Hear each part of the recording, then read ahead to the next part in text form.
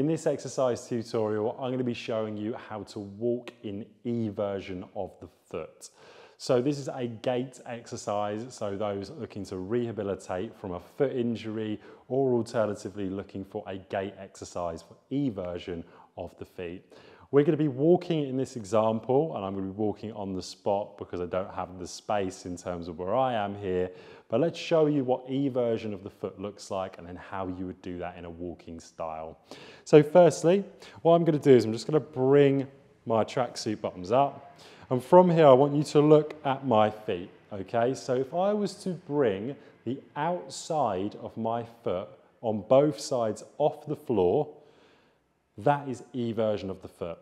So I've now got all of the weight on the inner side of my foot. So my only toe that's in contact with the floor here is my second toe on my big toe. And all I'm then going to do is walk in that position. So I'm going to try and keep that gait that I've developed coming in with the feet as I come forwards. And you can also do this backwards as well.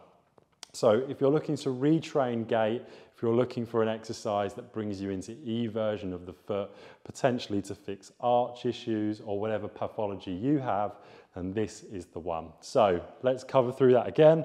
From a side-on view, if you look at the sides of my feet, I'm coming into eversion, meaning that lateral outside of my foot is coming off the floor. And then from here, I'm then going to walk backwards and forwards for my desired amount of sets and repetitions.